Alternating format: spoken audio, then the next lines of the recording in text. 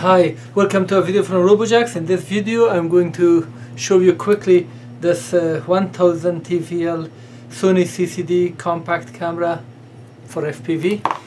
So this one of the main characteristics of this camera is that it is very wide angle, so the angle of view is 2.8 millimeter.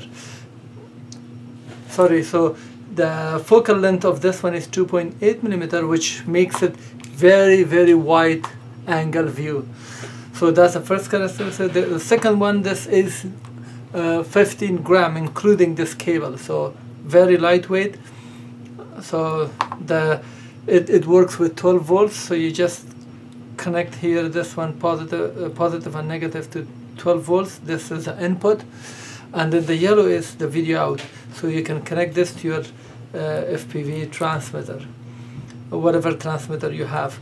And the other thing, in some places, if you want to use it in some drones and you run out of room, this can be decreased for about 4 millimeter here, so you can cut it and break the piece. So let me remove this cable.